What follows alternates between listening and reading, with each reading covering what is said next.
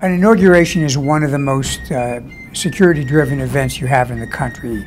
There are levels of security for different kinds of public events, and the highest level is a national special security event. So when you have an event like an inauguration in the capital area, you're dealing with not only the District of Columbia itself, but because the number of people coming is so great, you're looking at the surrounding regions, and that means 2 states and a number of counties, because it's likely people will be staying outside of the district.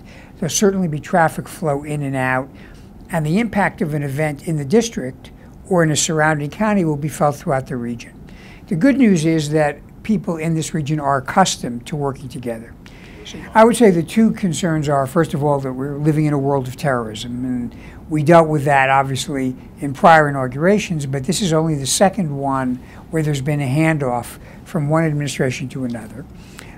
We're dealing with a set of tactics that have emerged in the last couple of years that may create multiple small events, none of which would be a 9/11, but they could be distracted and they could cause some loss of life or injury. And then, apart from that, there is just the emotional energy of the inauguration. There were some harsh things that were said on both sides. There are some feelings that are probably a little bit raw. There are going to be demonstrations, including people coming in for a march the next day. So you're bringing a lot of people together in a relatively confined place, and that puts a lot of pressure on the authorities to manage the traffic. I think you need to expect there's going to be a lot of traffic. You will probably not be able to drive anywhere close to where the actual main events are. So you'll be using public transportation or walking.